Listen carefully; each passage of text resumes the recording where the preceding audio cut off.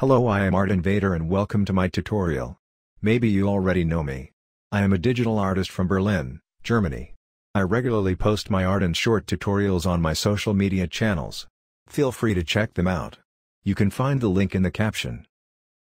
I want to turn my passion into a profession. Therefore it would be nice if you support me on Patreon.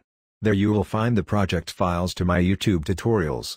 For a small financial surcharge, you also get access to my 3D models, which I use in my art. Thank you for your help. Today I will show you how to make this abstract cover art. In the first part of the video, I will explain you how to create the abstract shape and the animation with Cinema 4D. In the bonus part of the video, I will show you how I edit my animations with Adobe After Effects. Let's get started, arties. First you create a sphere. Then increase the number of segments to 100. Then select Subdivision Surface and place the sphere under it. Then select the displacer from the top of the bar. Increase height to 50 centimeters. This value determines how high the sphere should be deformed. Then go to the submenu Shading and select Noise under Shader. Double-click on the image. Under Noise select VL Noise and under Space select UV, 2D. So that the sphere is animated, you have to enter a value at animation speed. I want the sphere to transform slowly, so I choose the value 0.2. Now we come to the further animation. As you can see, first you see a smooth sphere, which will liquefy later on. For this we first extend the animation to 5 seconds. Under Displacer there is a slider called Strength, that decides how much the sphere should be deformed. We set the animation slider to the beginning of the animation, set the strength value to 0% and set a keyframe. Then we move the animation slider to the end of the animation and set strength to 100%. Now we come to the material, double-click to create a new material. We only need the reflectance channel. There you press the button Remove and then add and insert a new Beckman layer. Set the roughness value to 20%. The first material is ready, you can drag it onto the sphere. Now select Sky in the bar above. So that we can see something, we have to create a new material. Drag it onto the sky. Here we only need the luminance channel. Under Texture you can insert a picture of your choice. The graphic I link you in the caption. To see a stronger color change in the sphere, I also animate the sky. Go to the coordinates under Sky. Set a keyframe at rotation H at the beginning of the animation. Move the animation slider to the end of the animation, set rotation H to 360 degrees and add another keyframe. Cinema 4D always automatically creates a Bezier curve animation, that means it is slow at the beginning, faster in the middle and slow again at the end. But we want the animation to run in the same speed all the time. For this we go to Window in the top bar, then Timeline, F-Curve. There we select both curves one after the other and press the icon. The icon changes our curves into a linear flow. You can now insert a plane and insert the sky background. I get my graphics from PEXELS. There you will find many photos that you can use license-free. I add you the link in the caption. I will edit my animation with Adobe After Effects, so I render it with a transparent background. Now we come to the render settings. Press the button with the cogwheel on the top of the bar. Under Renderer choose Physical. Choose a suitable format and select Frame Range All Frames. So that we don't see the sky when rendering, we have to set the following 3 hooks under Save.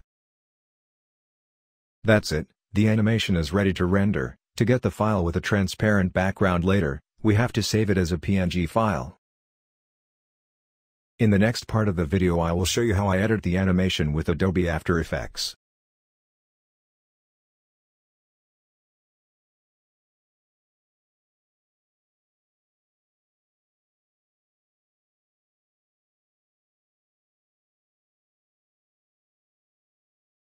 Double-click the finished PNG sequence and paste it into Adobe After Effects. It can happen that the graphic is displayed darker than it actually is. This is due to the gamma value. To fix this problem, search for color and gamma conversion in the effects window. Under gamma conversion, select linear to sRGB. Then look for the effect hue/saturation. Under master saturation, select the value 40. Then duplicate the layer and set the blending mode to multiply. Press the T key and set the opacity to 20%. Finally, we look for the effect edge glow. At edge detect, select 250. Now add the sky background. You can find the link in the caption. As you can see, the colors don't match. Search here again for hue/saturation. With the wheel you can change the colors.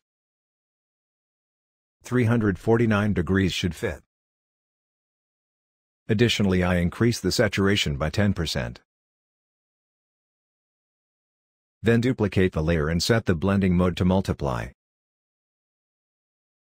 Press the T key and set the opacity to 25%. Now the white tones of the background do not match the animation yet. So we select the lower sky level. Now we search for the effect selective color and select the color white. We increase the yellow value for the white color by 100% and darken it a bit by setting black to 31. Now I work with overlays. First I put a star animation behind the animation and set the blending mode to screen. Now I choose a smoke animation.